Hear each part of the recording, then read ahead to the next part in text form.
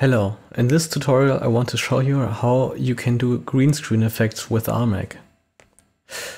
For doing this I invite Jessica Alba and told you not to move while standing with this gun in front of my camera, in front of my iPhone, but of course I'm kidding. Anyway, so we do green screen effects by, of course, first creating a new preset.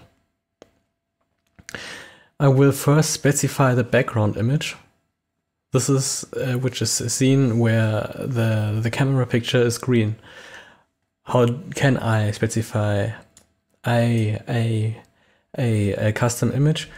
Well, aremaC has the option of photo masks, so you can use photos of any kind as masks or picture sources. But I don't want to use a photo as mask, but I want to use the photo as a picture source by itself. So I use this filter, mask only. This filter lets me use masks I created as sources, as picture sources. So I'll use that. I will specify the mask which I want to see as picture. So I will add a photo mask. And click here to specify the photo. I will take a photo from the library. I will use this photo. There are two options, aspect fill and aspect fit. By the way, if you can't see those options, it might be because you don't have the aremaC version 1.1, because today we have the January the 12th and this version is currently not out. So don't send me emails if you don't have this option. You will get them soon in the next version, which will be available in about a week in the App Store as a free update, of course. So aspect fill will size the image so that there are no black boundaries visible somewhere. If, of course, this is only important if the image has a different aspect ratio than the camera picture, which is 4:3. So it will enlarge, actually, it will enlarge the image compared to the case where you would see black borders somewhere. The picture which I've chosen here is a quadratic image. So if I instead choose the option aspect fit, you will see the entire image. It isn't cropped like at aspect fill, but you will get black bars. Depending on the situation, you choose, of course, what you need. If you choose aspect fit, you have two options for the background, which is somehow created here. You can say it's black. But you also can say I want to clamp the last row or column, of course, depending on the aspect ratio of the image. So if I choose clamp, you will see that the sky is extended right here, because the top line is just repeated and repeated and repeated over and over again, and the same is happening here. Of course, if you would have black bars on left and right because the image is very thin, you would of course see the effect on the left and right side. That the leftist and rightist column is repeated over and over again. It's already nice to have this option in this photo, but it is mainly intended for using with masks. So you just imagine you have a black and white mask.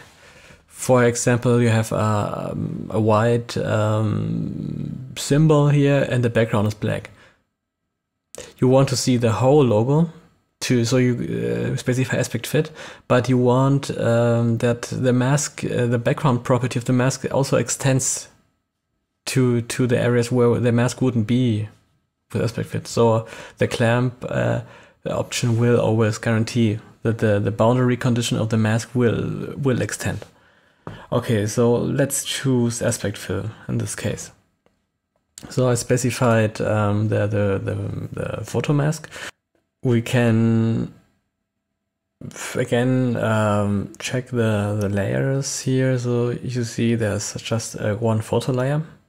Of course, I could add even more mask or filters. I could, for example, if I want to transform it, I could add a transform filter, and of course doing stuff like this. But I don't want to, so I will remove the transform effect from this mask. So let's go back to my chain. And you see the mask only filter right now with this image specified. So if I go back and take a look what the preset is currently looking like, you see, of course, just the image. If I go back, you will see Jessica Alba in Andy Warhol style or something which doesn't really make sense here. But if you choose this preset, you also see in the icon, you will just see this image. Why? Because the camera picture isn't not used in any way. You also see that the mask only filter has no input because it has the chosen mask, so there is no background, and it does nothing with the image which would be before it. So there's also no source to be specified. But of course we want to use this mask as background for the green screen effect. So let's add the green screen effect. This chroma key effect. The chroma key has, of course, a source and a background input. The source should be the camera picture, so we have to specify -2 here, because 2 minus 2 is 0 is the camera picture, or what, of course, if you're editing a photo, this would be the photo as input. And the background should be the -1, the mask only effect. So we have already done everything we need for the green screen effect. So let's tweak the chroma key parameters and let's see what kind of parameters does the chroma key actually have, this filter. So if I press it, you instantly see, we already got a nice green screen effect. I think it's very good quality already, and it does match already very well because I have decided to let the chroma key effect by default be set to a standard green screen effect. Of course, you can do a blue screen, red screen, you can key every color you like. So let me explain the parameters. I will reset this filter to its to values where it does just nothing. So let's do all these values to 0, and of course now you don't see any effect at all. So I will explain those values from top to bottom. You have, in the same way as in the color splash filter, you see here all possible rainbow colors. So you see here how colors are affected. Even colors which are not in the picture, you can just predict with the help of this view how things behave here. So let me explain the parameters. You have the threshold color. This parameter tells you how much the color may differ from the hue you have specified here. So if I change the hue, you see here that I just going through all possible colors, and this parameter says how much the hue of the individual pixel may be different from the ideal color I specify here.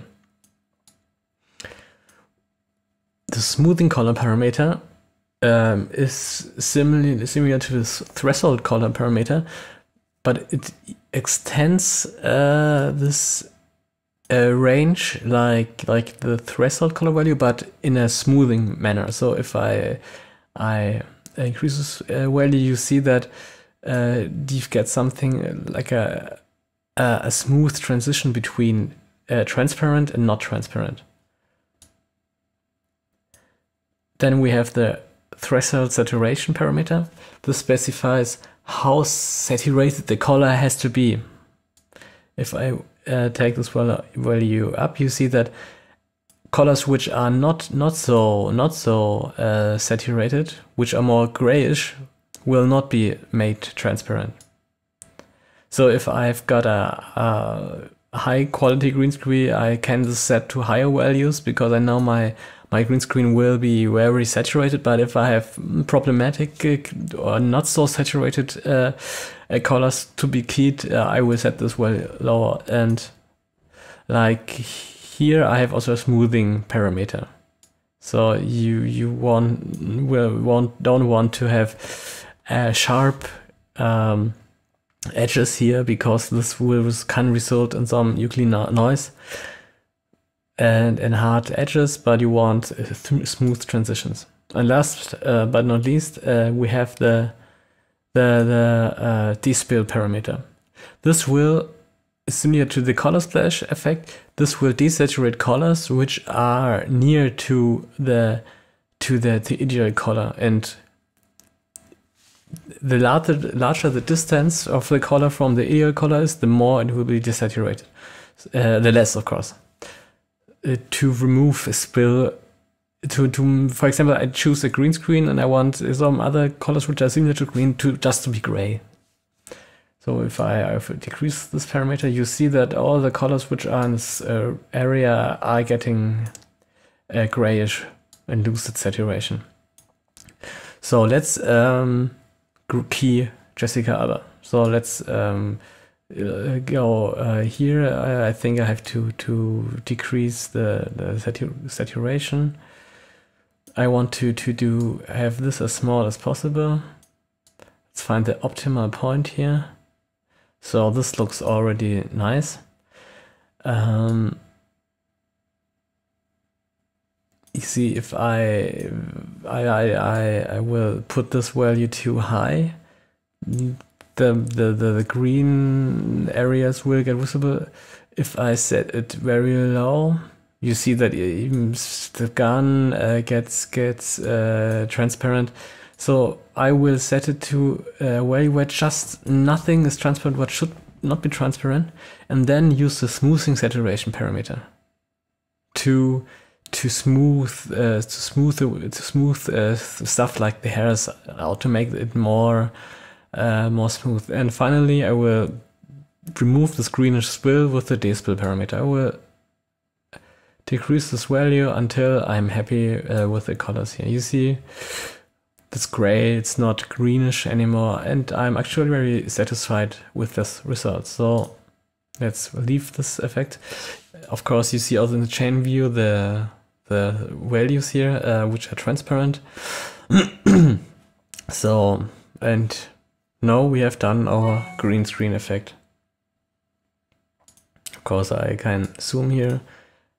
Of course, only the image of hair will zoom, because the zoom parameter stuff will just be applied to the source, to the camera or picture source, but not to add effects. And because the background is part of the effect, it will not move here.